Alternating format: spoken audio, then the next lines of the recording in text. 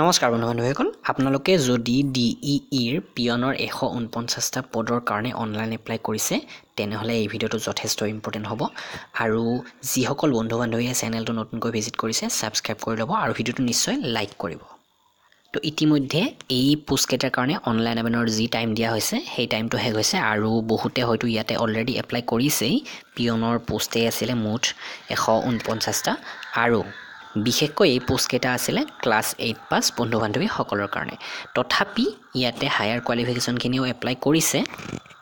তো ইয়াতে বহুতৰে প্ৰশ্ন যে ইয়াতে আমাৰ মোবাইল নাম্বাৰো লোৱা নাই ইমেইল আইডিও লোৱা নাই তেনেহলে আমি কেনেকৈ গম পাম ইয়াৰ এক্সাম অনুষ্ঠিত হ'ব বুলি তো ইয়াতে অফিচিয়ালি এডভাৰটাইজমেন্টটোতে ডাইৰেক্টলি উল্লেখ কৰিছে যে নিউজ পেপাৰ তেওঁলোকে পাবলিশ কৰিব লগতে অফিচিয়াল যেটো ৱেবসাইট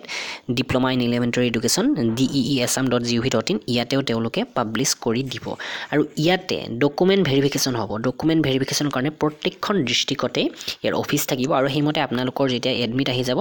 প্ৰথমতে OMR বেস টেষ্টটো দিব লাগিব আৰু কিছুমান পোষ্টৰ কাৰণে ইন্টাৰভিউ হ'ব আৰু আপোনালোকৰ ডকুমেন্টছবোৰ চেক কৰা হ'ব তো ইয়াতে কথা হৈছে যিখিনি বন্ধু-বান্ধৱীয়ে অলৰেডি এপ্লাই কৰিছে তো তেওঁলোকে যিখন একনলেজমেন্ট পাইছে সেই একনলেজমেন্টখন কেতিয়াও নেহেৰুৱাব আপোনালোকে সেইখন ডাউনলোড কৰি থৈছে কিছুমানে হয়তো কিছুমানে প্ৰিন্ট কৰি থৈছে তো প্ৰিন্ট কৰি থোৱাই বেছিখিনি যোগ্য হ'ব আৰু লগতে আপোনালোকৰ যিমানবোৰ এডুকেশ্যনেল কোৱালিফিকেশন বা এজ প্ৰুফ সাৰ্টিফিকেট আৰু অন্যান্য ডকুমেন্টছ আছে সকলোবোৰ জেৰক্স কৰি ৰাখিব তো ইয়াতে তেওঁলোকে কৈছে যে যিখিনি ক্যান্ডিডেটে সাকসেসফুলি সাবমিট কৰিছে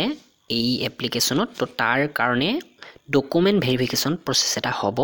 য'ত আপোনালোকৰ সেই একনলেজমেন্ট খন তথা সেলফ এটেস্টেড ফটোকপি লাগিব লগতে আপোনালোকৰ যিখিনি ডকুমেন্টছ আছে সেইখিনি অৰিজিনাল আপোনালোকে দেখুৱাব লাগিব তো ইয়াৰ পিছতে ইয়াতে আছে ৰিটেন এক্সাম বা ইন্টাৰভিউ ইয়াৰ পিছত অফিচিয়েল ৱেবসাইটতে উল্লেখ কৰা হ'ব তো ইয়াতে চাওক the printed signed application should be submitted along with self-attested copies of certificate in support of educational qualification case etc. for further authentication of the candidature পিছত ইয়াৰ অথেন্টিকেশন কৰা হ'ব তো এইটোৱে ইয়াতে অলৰেডি কোৱা হৈছে আপোনালোকে সো এক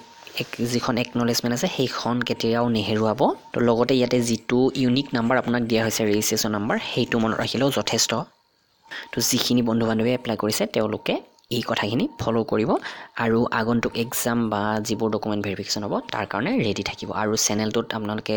ৰেগুলাৰ ভিজিট কৰি থাকিব যেতিয়া এডমিট বা ডকুমেন্ট ভেৰিফিকেশনৰ প্ৰসেস আৰম্ভ হয় আপোনালোকক ভিডিও বনাই জনাই দিম ভিডিওটো লাইক কৰিব শেয়াৰ কৰিব ধন্যবাদ